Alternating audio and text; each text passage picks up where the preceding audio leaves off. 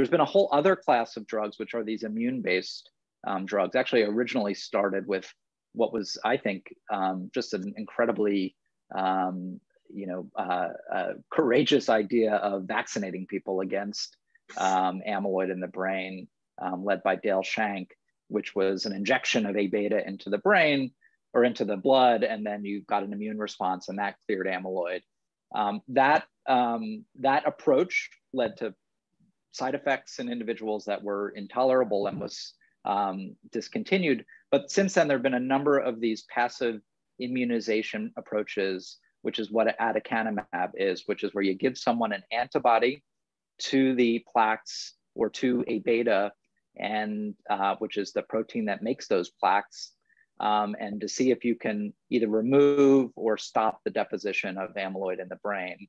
And each of these different immune-based drugs target different pieces of these proteins or plaques.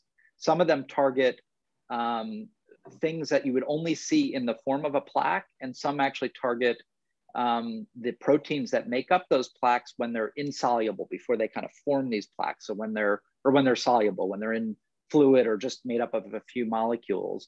And so one of the things in interpreting different studies is they all attack different stages of amyloid. And amyloid actually has a kind of lifespan of being individual molecules to forming clumps in fluid to then being deposited in the brain.